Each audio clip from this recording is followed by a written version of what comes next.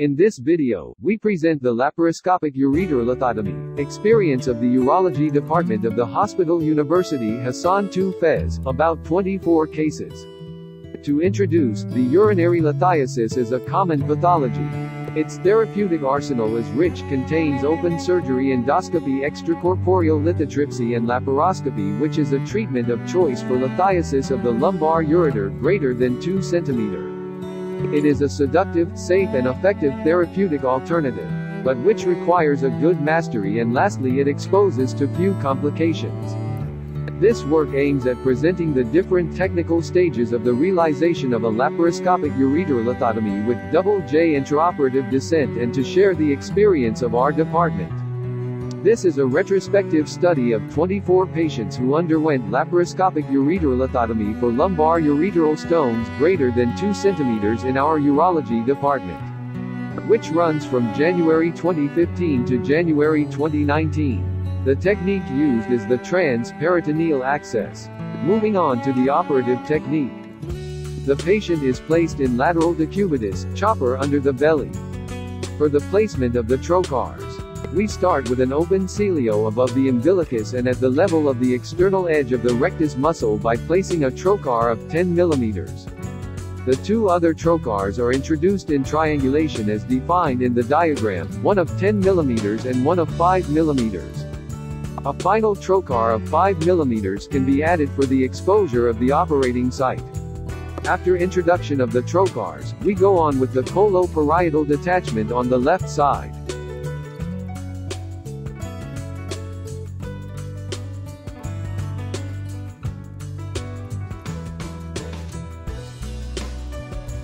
The ureter is then searched on the inner edge of the psoas muscle, dissected and placed on a lac.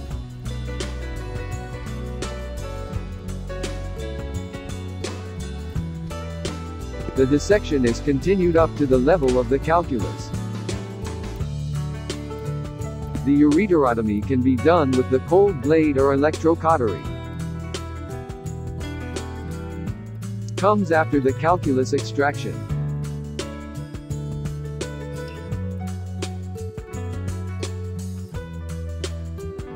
The particularity of this technique is the descent of JJ peroperatively through the upper trocar of 10 mm, which saves valuable time of operation.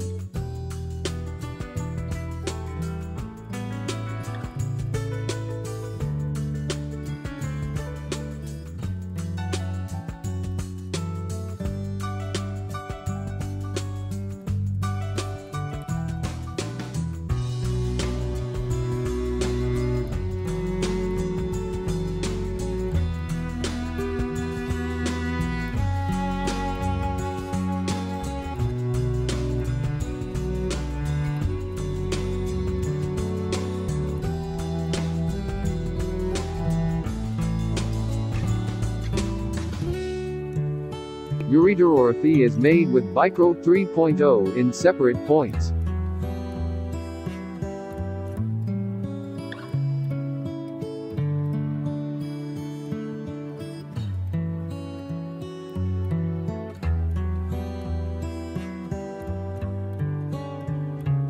Extraction of the calculus using a finger of a glove. Finally setting up a reddened drain. The average age is 46 years old with extremes ranging from 30 to 58 years old. The male sex was predominant. Regarding antecedents, arterial hypertension in 3 patients, a diabetes in 2 patients and a subsequent treatment of renal lithiasis in 5 cases. The symptomatology is dominated by renal colic and low back pain. Clinical examination, lumbar sensitivity is found in 15 patients. With regard to the para-clinical examinations, impaired renal function in 5 patients. The cytobacteriological examination of urine was culture positive in 12 cases. The average size of the calculus was 26 mm. Seat of stones is lumbar ureter, right in 16 cases and left in 8 cases. The density of the stones is calcic. The sounding on the upper unit found in UHN. Concerning the difficulties and intraoperative complications, 3 cases of postoperative fever.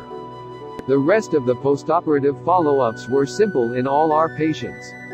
The stone-free rate is 100%. The average operating time is 90 minutes and the average hospital stay is 3 days. Discussion. The results of our series were consistent with those of the literature with comparable operating times and short convalescence. We encountered few complications in our series, which is comparable with most of the literature results. For conclusion, it is an effective technique for large ureteral stones, especially in our context, a good alternative to open surgery. Exposing to low morbidity with less bleeding, less post-op pain, shorter hospital stay and convalescence.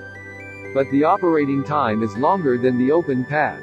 It requires some laparoscopic expertise with a long learning curve. Thank you for your attention.